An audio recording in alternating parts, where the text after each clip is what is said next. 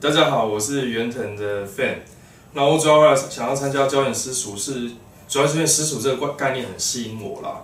然后主要是起因是因为孔子有说过嘛，“三人行，必有我师”，所以孔子的概念已经提出，就是说所谓的老师并不一定是传道授业解惑的老师。所以我那时候因为很喜欢阿峰这个概念，所以我来到私塾。